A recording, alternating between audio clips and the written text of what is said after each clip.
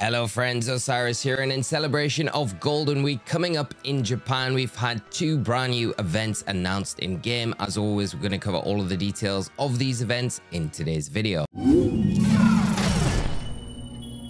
So it's been a couple of weeks since we had that 7-star Tera raid event for Meganium. We haven't had anything else in game since then, and as of just a little while ago, we've had two brand new events announced in game.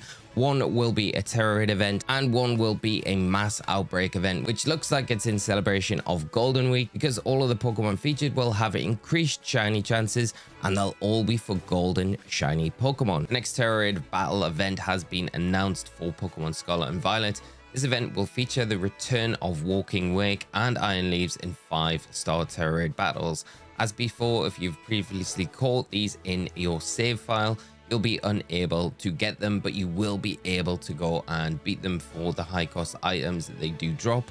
This event runs from midnight UTC on April the 26th and runs till 23:59 UTC on the 6th of May. So this is pretty exciting for those of you that have missed the Walking Wake or Iron Leaves previously, because it's the only way to get these two out of the Paradox trio. And alongside the Walking Wake and the Iron Leaves, you're going to have a Mass Outbreak event happening at the same time, running from the 26th of April until the 6th of May.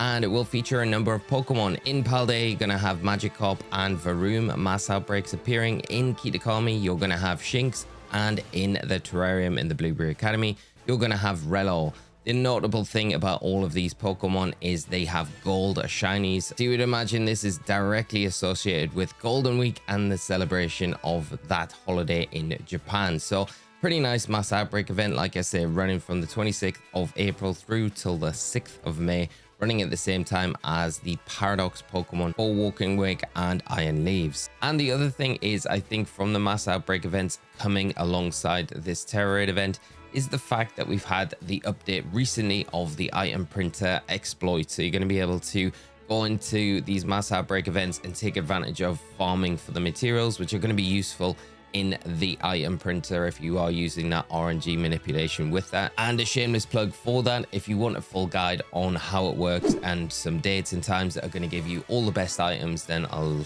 link the video up in the top right hand corner for you so you can check it out after this video in preparation for these Mass Outbreak events dropping. Of course, because these are returning for the 4th time, we do have all the information on these two Pokemon coming back. The Walking Wake will be set to level 75. It will have a water Tera typing. It can't ever be shiny, unfortunately. It will have the moves Hydro Steam, Dragon Pulse, Noble Roar and Flamethrower.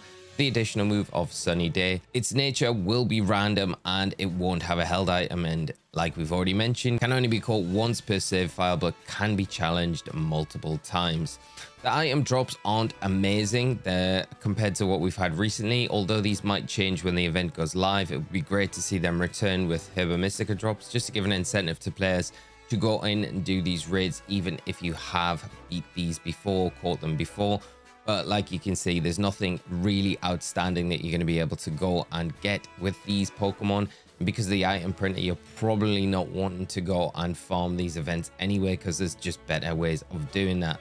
The Iron Leaves going to be level 75 again. It will have the Psychic Tera typing. Moves that it'll have are going to be Psyblade, Leaf Blade, Mega Horn, Sword Stance, and Electric Terrain to take advantage of its Cork Drive ability. Again, it will only be able to be caught once per save file, but can be challenged multiple times. And the item drops are pretty similar to what you're going to get from Walking Wake. But like we've said, this event will be back from the 26th of April this week and running through till Monday the 6th of May. And as this pair of Paradox Pokemon are returned to Scarlet and Violet for the 4th time out, I have covered a bunch of builds already on the channel for the best solo builds to take these down. I'll link the best one in the top right hand corner now for you to check out.